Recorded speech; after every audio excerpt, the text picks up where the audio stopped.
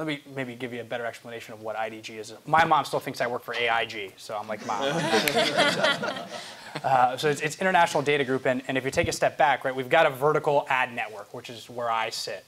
It's a collection of sites that aren't owned and operated by IDG. We simply focus on monetizing their ad space.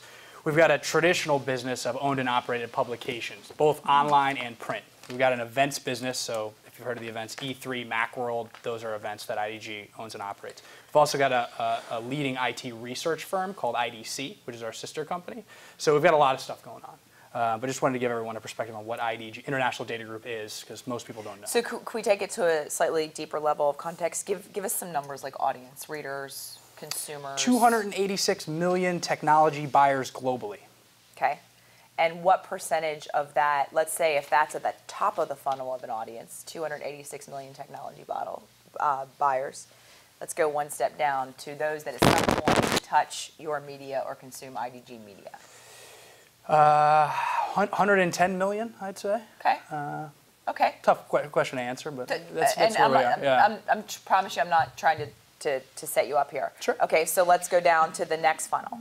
So, because what I want to get at, what I'm really interested is how are you guys slicing your audience, right? Sure. How are you packaging and taking your product, which is basically eyeballs, to market to serve the programmatic real-time buying stakeholders? So what's that next layer of granularity? So you have, let's call them readers, even though I know you guys are, you provide across multiple formats and pieces of hardware, so you're a digital company. Yeah. But let's just call them readers for the sake of simplicity. Then how do you further, what's the next level of granularity? Or do you let that to the real-time buyer? Yeah, so I'll get into more detail on how our exchange is structured.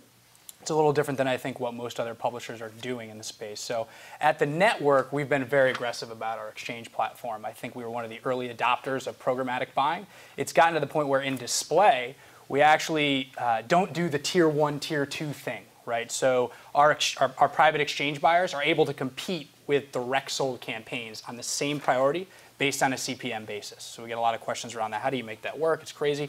We're in a unique spot as a network, not an individual publisher. So our direct sales team focuses on those high-touch relationships, rich media, which doesn't really apply here. We also sell on a channel basis, which opens up more overall availability. So that's how we've been able to structure that, and we've had a lot of traction, especially this year, in bringing in prioritized bidders, as we call them, to compete via the programmatic channel, actually with any of the direct sales on standardized media that we have.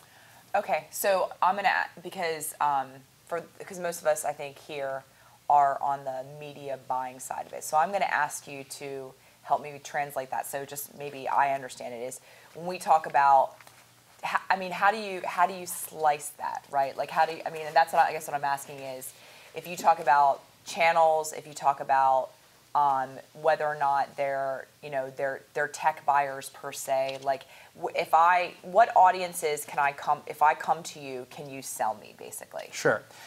So in terms of how we structure the exchange, that's more about the inventory, the context. When you talk about audiences, so we've recently launched a first-party DMP inside of IDG, which is really exciting. There was actually another press release about that today. As I mentioned, IDG has a lot of first-party data sources, both online and offline. It's crazy. We've got websites like CIO.com selling out at triple-digit CPMs. Up until this point, they've never done anything with their first-party data online. So it was a no-brainer to sort of venture into this area.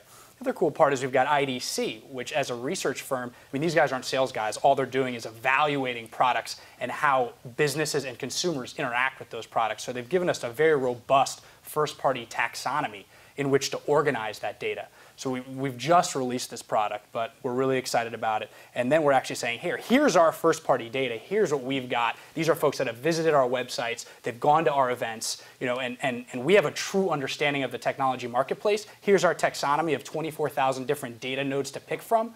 Layer that on our premium inventory, whether it be programmatically, whether it be through traditional ad serving methods, whether it be in display or in video, and let's go from there. So that's sort of the offering around audiences and data. And I think, so the reason I just kind of set it up like that is because the common theme here is everybody has a lot of work to do to enable this, right? And so that's why I wanted to get at all of the heavy lifting that you guys are doing as far as innovating and building tools on the, on the SSP side of things, right? By integrating a DMP. Yep. I mean, you're driving an innovation agenda as a publisher, right? So how's that changed your business? Because that was the question we posed to Andy earlier, right? Yeah, it's changing our business a lot. I mean, to this point, really the way we see it is context has been a proxy for audience. Now we're actually saying, hey, here's our audience. You're able to target these guys. Still in context. Content's important. I think we all know that. I don't think everything's shifting towards audience buying and the value of context is going to disappear. But it's a total change in dynamic. And we see the efficiency of RTB. We see the efficiency of programmatic buying. We want to make it as easy as possible for advertisers and marketers to access our inventory, which is why we're investing and developing this area. So do you think that from a growth perspective, if you looked at what would have the greatest impact on revenue as far as sales growth, is your hockey stick in leveraging data and analytics to, and I know it's not apples to apples, I know it's not one or the other, it's not that clean, but is it in the using data and targeting and retargeting in your first party, the stuff that the IP you hold near and dear and is yours, or is it in the enablement and the technology and integration of enabling the actual real-time buying and integration with the DMP into the trading desks and the exchanges and enabling private exchanges to actually function within your environment? I think you're in the middle of the hockey stick on programmatic buying and RTB and dealing with trading desks, right? So that's just has started to take off over the past 8 months. I think right now we're at the bottom of the hockey stick on the data front. So that's a whole new revenue source for us as a publisher. And we do expect it to be quite a large business. And it really doesn't exist right now for us as a revenue stream. But yeah, we expect a big hockey stick there over the course of the next 2 years. But so you're gonna, part of that was a failure on my part. I inferred because you were talking about 3+ digits on CIO inventory, Sure. which I'm assuming is a pretty big multiple. Yeah. Are you guys looking at monetizing so the DMP allows you to monetize your first party data Yep. outside of just the inventory placed in your ecosystem, right? Yeah, from the buying perspective, we're trying to get some control around it at first. So is the majority of the inventory going to come from a CIO.com? No, their value is the data they're providing, right? And we have a couple different businesses. We have a consumer group, which sort of straddles the line. They bring a lot of valuable data to the table, but they also, to some extent, are an inventory source. And then we have our network, which is predominantly where the inventory will actually come from, and you layer the first-party data over that. So that's the way that is structured. So to answer your question, are we going to run a ton of volume, a data-targeted volume on CIO.com? No, probably not. They sell the vast majority of their inventory to 6 major advertisers directly. But are we going to use their data in order to power new buys across our network? Absolutely. So to go back to what Brian was saying, sort of on behalf of what publishers are asking for and what their needs are, where's the balance? It sounds like it's a balancing act for you. Like, where do you throttle between, what's the gas versus the brake on driving this innovation agenda, monetizing your content and your first-party data, and optimizing that revenue, versus still being a publisher as a core value proposition? Because it seems like it's easy to get distracted. Yeah, the teams are, especially on our owned and operated properties, very separated. So, obviously ad sales has to work hand in hand with content, but we tend to keep those guys focused on creating great content and guys like me to sort of manage our technology relationships.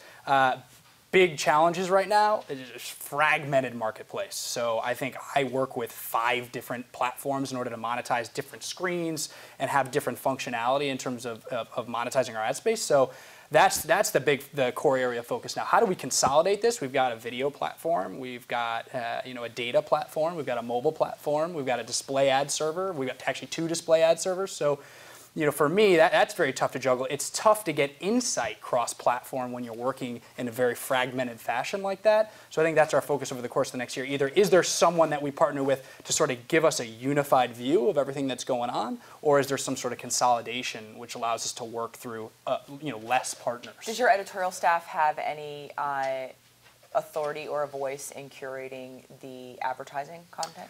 They definitely have a voice, at our owned and operated properties. They definitely have say-so. The number one goal is obviously to bring readers the most up-to-date and the most relevant information around technology. And I think ad sales plays a second part to that. That's the core focus of our company, and we've been doing that for 50 years, and that's why we've been successful. So yeah, they definitely have a voice, but it's a balanced relationship. So before we sort of turn it over to questions, I just want I mean, we are talking specifically about online video, and I want to really understand. Could you just take us through a little bit more detail, specifically what you guys are doing in video? Because I think you're doing some interesting things there. Yeah. So just video specifically. So we've got a direct sales team, obviously, that calls on agencies and works sometimes directly with brands that sells both traditional 30, 15-second pre-roll, but also the interactive units, sort of high-touch relationship. What was the word you used for? Human? No, you have a word for. It's like you make the suits are bespoke. Bespoke. I love that word. So I'm going to bring that one back. But yeah, so we have. I mean, that's where our direct sales team is focused because we have the belief that that over the next few years, standardized media is going to become more automated. So that's where the team that I manage on our exchange works, talking to agency trading desks, DSPs, both in video and display, and now working in mobile. Sort of that automated trading on anything that's scalable and is standardized. When we're staffing out a team there, I think a lot of publishers haven't done that yet. There's a little bit of a fear factor, and they don't really understand what's going on in this whole ad tech space. I'm actually going up to present to our company at a global event next week, and I've got the Lumascape ready to go up, and I think these people, their heads are going to spin off, right? Traditional publishers, they don't really know what's going on, so that's a challenge, but that's the way we've sort of separated our company on the sales front.